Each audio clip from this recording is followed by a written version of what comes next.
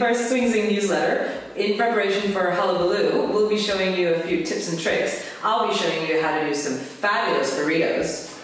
And my name's Jethro, and I'll be showing you on how to tie this dapper bow tie. Alright, let's get to it. So, we're going to be doing a little bit of headscarf stuff today. Now, headscarves, you've got 1,000,001 different options. You've got really long silky ones, you've got ones with a little bit more structure in them, you've got some thinner materials that make bigger bows.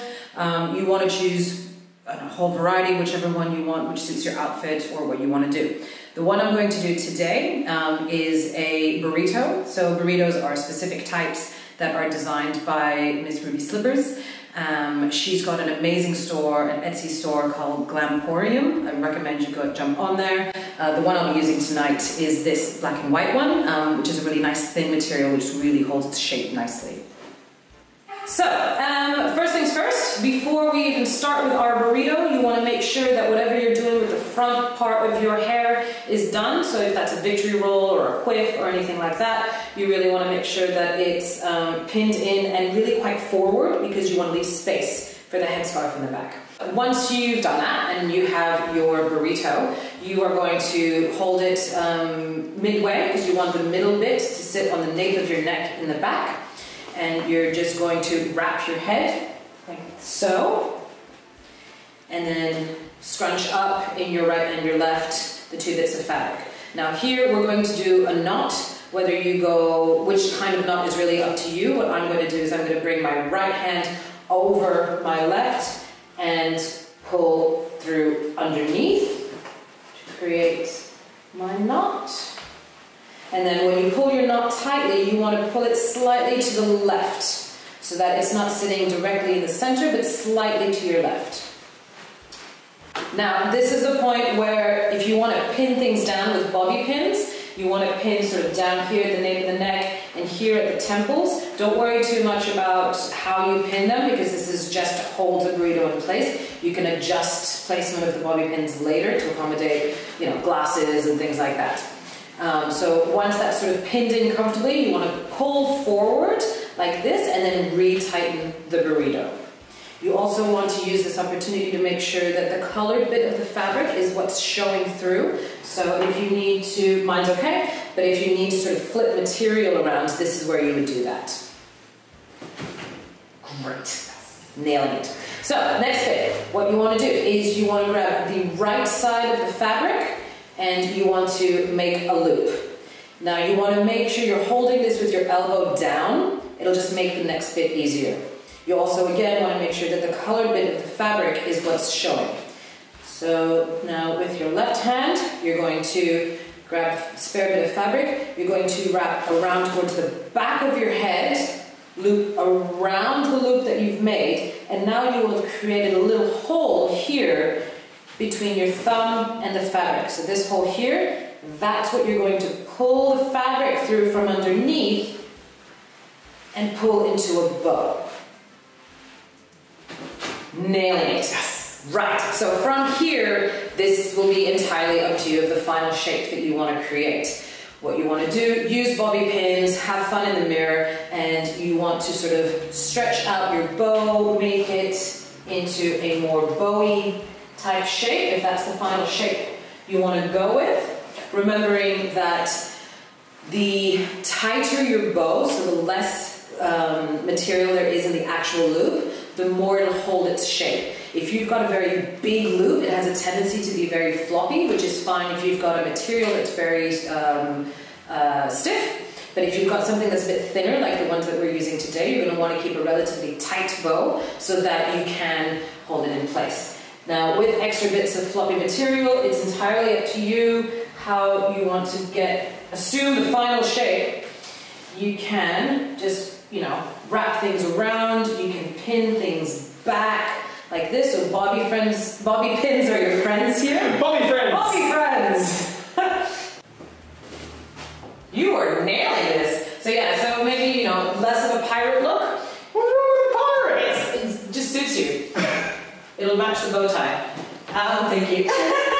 So yeah, you could sort of pin things back, use fascinators, use flowers. For me, more is better.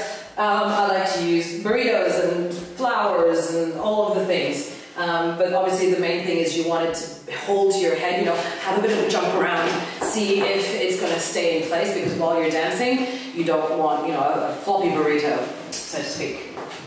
Yeah! And that's your headscarves for Hullabaloo. Alright, it is now time for a bow tie. So the bow ties that we're using are a single bit of fabric that has a fancy end, a long bit, and a fancy end over here. Some of them will have an adjustment bit in the middle here, either clips or buttons to make it longer or shorter depending on your neck width. But because these were custom made, these were homemade, I know what size I want, so I just made them to fit me. They do come in different fabrics, patterns and sizes. You do get different shapes here as well. And that just mainly depends on your face shape and as well as what colour you're wearing. There's a whole science to it. So jump on Google and have a look at that. I'm not going to get into it here. We'll just go on how to tie it. Time for the bow tie. Ready, Charlotte? Nailing it. So the first thing we're going to do is find the middle of the bow tie, check on your back, keeping everything nice and flat. So making sure there's no twist or anything. From here, the left side, we're going to make it a little bit lower. So make it a little bit longer up down the left. Yep. Perfect.